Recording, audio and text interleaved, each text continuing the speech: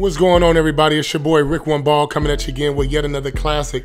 If you don't know what I'm doing, I'm making sure I cover each and every NBA game to provide you with up-to-date sports analysis as well as my opinion on these games. Now we got to get into Frankie V, head coach of the Los Angeles Lakers. In 2018, Luke Walton was the head coach, but in 2019, Frank Vogel was the head coach, and the Lakers didn't make the playoffs. LeBron went down with a big injury, and we all know how that season played out. But in the 2021 season, the Lakers go on this magical run, end up winning the championship in the NBA bubble, and Frank Vogel, I wouldn't say he got a lot of credit. He got some credit because everybody knew LeBron and Anthony Davis was going to get more majority of that pie.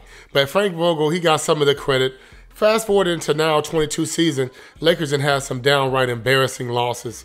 I mean, some losses where I'm pretty sure the organization doesn't even want to take no responsibility for these type of losses. You getting your ass whooped by the Kings, Memphis. Now, even Memphis is a good team, so I'm not putting them out there like that. But you getting your ass beat by whoever, and I know the organization is not pleased about it.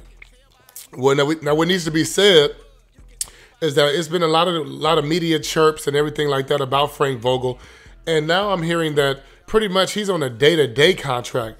Pretty much after that embarrassing loss that he took to the Denver Nuggets where they got their ass blew out by like 40 points, if he'd had another game like that back-to-back, they would have shipped his ass out right then.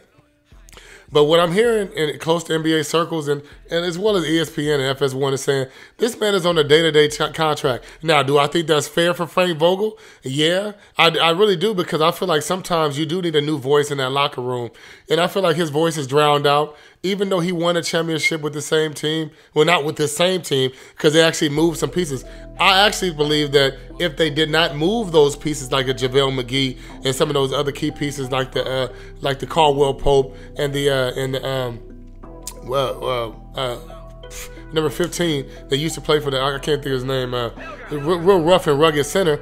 If they didn't move those pieces, I think Frank Vogel's voice would still be loud in the locker room. Coach Fizdale, who was the head coach of the New York Knicks, and he was on the staff when LeBron was in Miami, they're saying that he might be the shoe-in for the position if they get rid of Frank Vogel. Now, do I think that, Fizdale will be, proven? And no, I don't think he's proven. I just think LeBron likes him more, and that's why he would get an opportunity to even be the head coach. Let me know what you guys think about this down in the chat. Let me know.